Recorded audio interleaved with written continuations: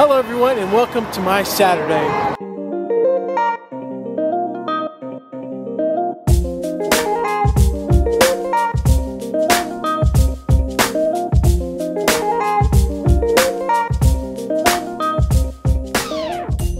You know, I was going to film lunch and then I forgot. It was so good.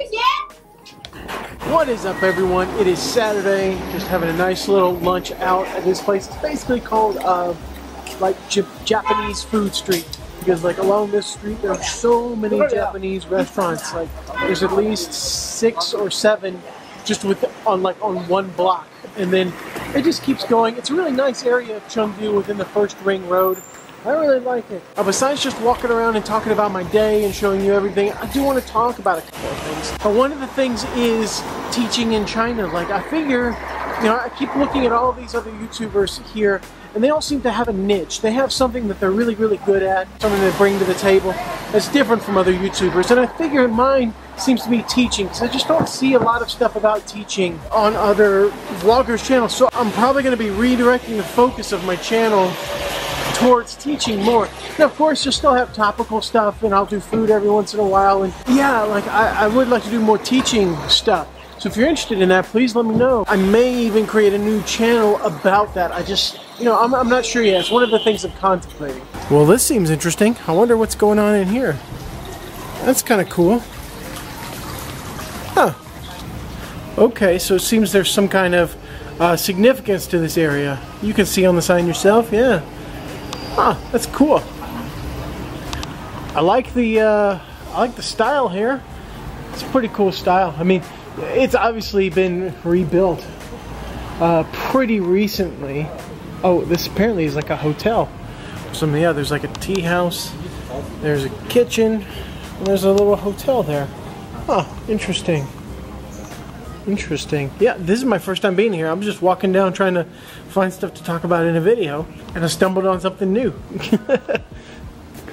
I love stumbling upon new kind of places like this. This is very interesting. I had no idea that this was here.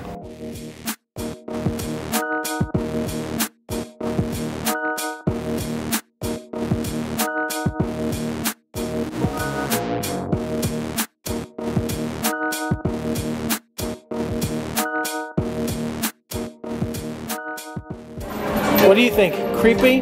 Not creepy. Weird. So why were we at Tianfu Square? Well, we were coming here, and that's the closest place. Now, why here?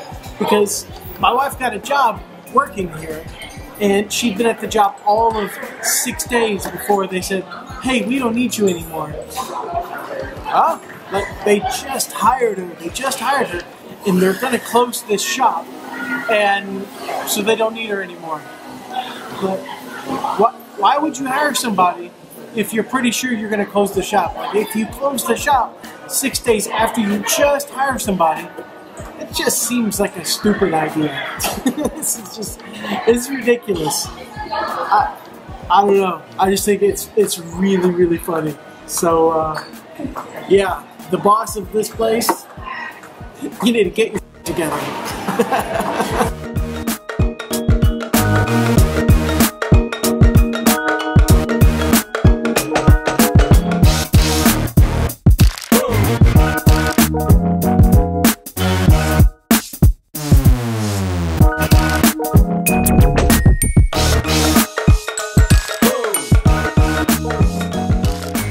The other thing I wanted to talk about is something I actually need your help with, something you can do to help me if you live in China, or if you know someone who lives in China.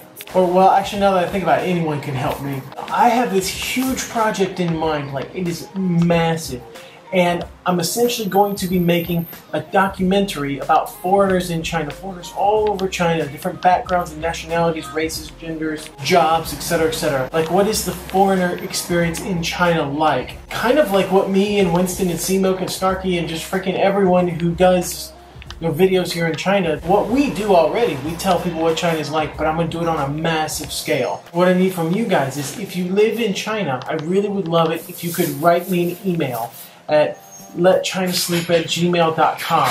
And in the email, write your name, tell me where you're from, how long you've been in China, what you're doing in China, and then after that, I'll get back to you. I'll get back to every single one who emails me because this is something I really want to do. It doesn't matter if you're a YouTuber, not a YouTuber, black, white, brown, yellow, whatever the heck, you know, let me know. Now, I may not include every single person, but I will respond to every person and we'll talk and figure this out because I have lots of questions for you all. I'll do interviews with you. I'll ask you to film a few clips for me, send them in, tell me your thoughts about this or this while you're here in China, and we'll talk about it. But this is a massive project, so it's going to take many, many months for me to put all of this together, and it's going to eventually be a series. It'll be like a short documentary series, like every episode, maybe 20 minutes, 30 minutes each episode, and I'm going to just keep putting them out until I'm essentially done. I've got roughly 15 episodes already kind of written out. Like, I know what questions I'm going to ask, I know how it's going to go.